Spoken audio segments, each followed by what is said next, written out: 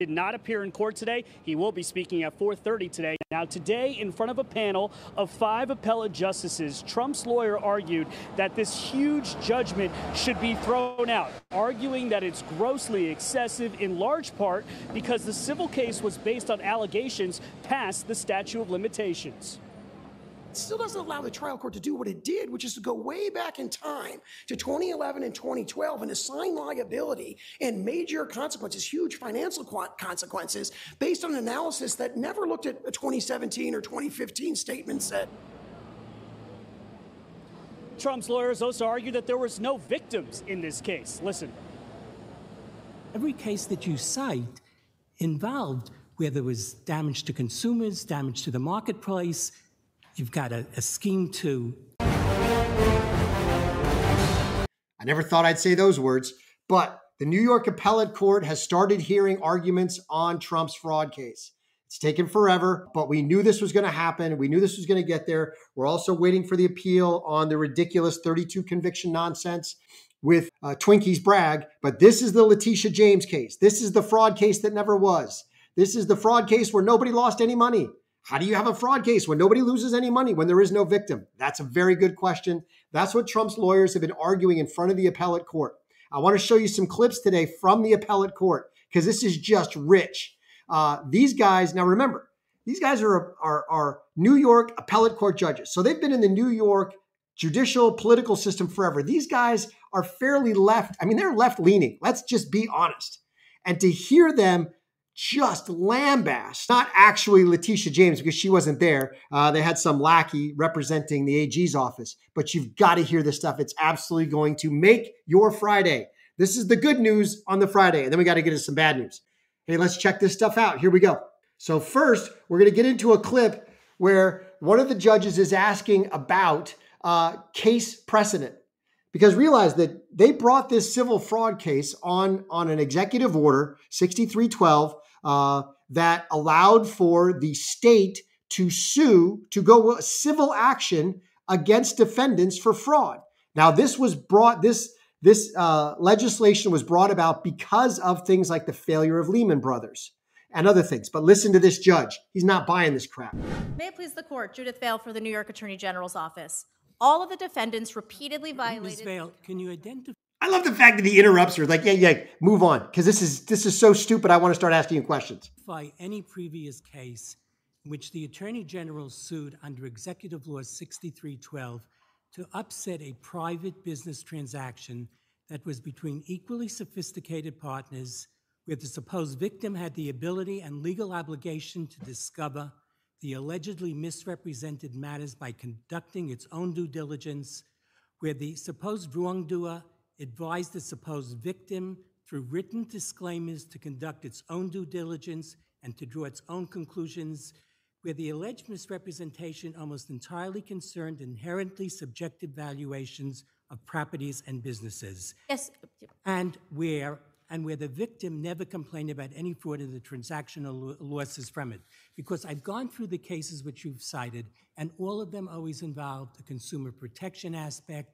It involved protection of the market. Well, several responses. And I want to add to his question, and little to no impact on the public marketplace. So 2 judges have already waited and said, hey, you cited a bunch of case law, and all of this case law either had damage. There was some level of damage. Somebody brought a suit. Somebody stuck their hand up and said, hey, I got screwed.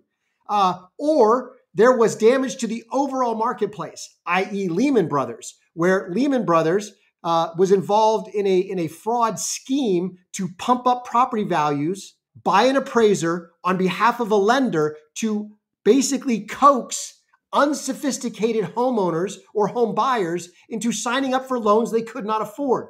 That's damage to the market. In this particular case, the guy says it.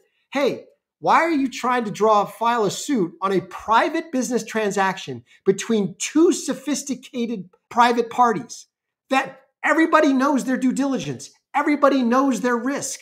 Where's the damage? This is just rich. She has no answer. We're going to dive into another clip where we go a little bit deeper because there's some other questions even about the size of the settlement. So let's dive into this one. I want you to listen to what he has to say, because he specifically addresses some of this nonsense that this fraud case was supposedly based on. And to draw its own conclusions, where the alleged misrepresentation almost entirely concerned inherently subjective valuations of properties and businesses, and where the victim never complained about any fraud in the transactional losses from it. Because I've gone through the cases which you've cited, and all of them always involved a consumer protection aspect. It involved protection of the market. Oh, several responses. And I want to add to his. I suppose you're referring to the fact that Trump received a lower interest rate than he might otherwise have received. But haven't you yourself conceded that the assets were sufficient to get the lower interest rate of the private wealth management direction? The incredible doesn't Mr. Hay collateral. Doesn't Mr. Hay testify that there were 14 factors and this was the least important factor?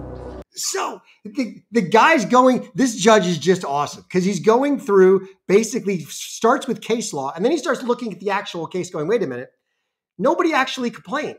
The banks all got paid back. You're arguing that Trump committed fraud to get a lower interest rate? That's it? The bank had a responsibility to do its own due diligence, which it did. You don't think the bank went to Mar-a-Lago and said, is this thing worth $600 million?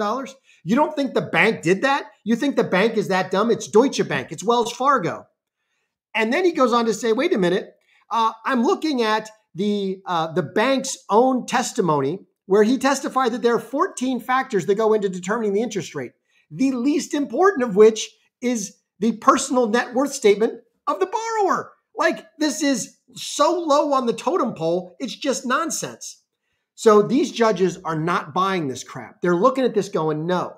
They're taking, I believe, O'Leary's take on this. And if you watch Kevin O'Leary over and over again, he has been out on the news circuit, on the talk shows, lambasting New York, calling this an attack on the American brand.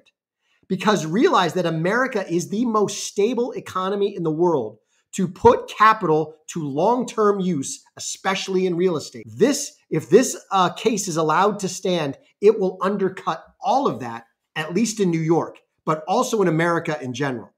And these guys are not buying it. They're looking at this going, no, this is bullshit. This is BS. Well, I'm sorry, but what's being described sounds an awful lot like a potential commercial dispute between private actors. The internet issue was between a very big bank, Wells Fargo, and a professional appraisal firm. But wasn't the concern there that the public would ultimately be negatively impacted and affected by what those corporate actors were doing? So you're pointing to Ernst & Young, you're pointing to First American. Ernst & Young, you're dealing with the collapse of Lehman Brothers. First American, you're dealing with an action brought against an appraiser who overvalued properties at the behest of a lender perpetrating a scheme to induce unsophisticated consumers into taking out home loans that they could not afford. It hardly seems that justifies bringing an action to protect Deutsche Bank against President Trump.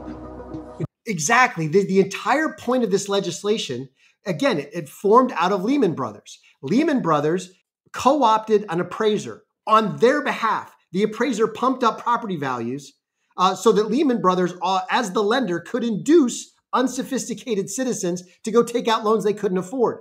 This transaction is entirely different. This is a bank lending money to a business, the Trump organization, based on 14 factors, one of which was the valuation of his personal and corporate net worth, which the bank had a responsibility, their own responsibility, to do their own due diligence. This is just amazing. These judges are not buying it, and it gets even worse. Which is what you have here. I mean, you've got two really sophisticated parties in which no one lost any money, and that was the point of my initial question. Every case that you cite involved where there was damage to consumers, damage to the marketplace. Actual damage. You've got a scheme to get unsophisticated consumers to take out home loans. You got a collapse of Lehman Brothers. You don't have anything like that here. And the statute is written broadly because the legislature wants the Attorney General to go in and stop fraud and illegality. Counsel, an example of what you're talking about, I think, is People versus Allen, isn't it? There it was just a dispute among partners. Yes, it didn't affect the public. I mean, at all. But I think you hear underneath all these questions, the question of mission creep. Has 6312 morphed into something that it was not meant to do? And that's something you must address, because there has to be some limitation on what the Attorney General can do in interfering in these private transactions, as Justice Friedman said, that where people don't claim harm. So what is the limiting principle? Well, I'll say So huge. That statement is massive. There has to be guardrails.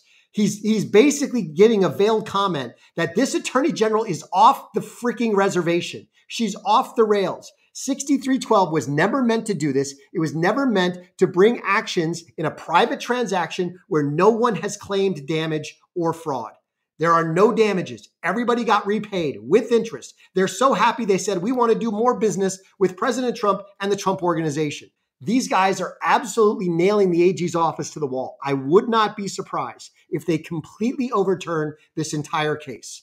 Or if they don't overturn it, they knock the damages down to something so minimal that everybody's like, yeah, whatever, move on. It's a cost of doing business. This is, I think, going to be huge. I think Trump is going to win this on appeal. I think they are going to flip this around. That's my personal take just from hearing these justices so far. We'd love to know what you guys think in the chat, because I think this will be huge, especially if I don't know how long it's going to take them to render a decision after their oral arguments. I'll have to look up what the normal time frame is in New York. But if this hits even before the election, that would be massive for there to be headlines that Trump flips Letitia James' entire case.